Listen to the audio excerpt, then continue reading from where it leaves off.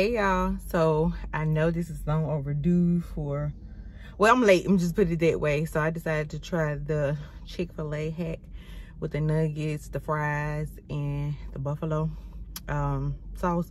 So we're gonna try that.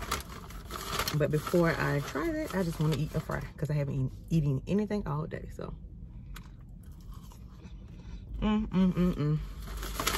right, so when I sit down and get situated, I will do that with you guys. All right, be back.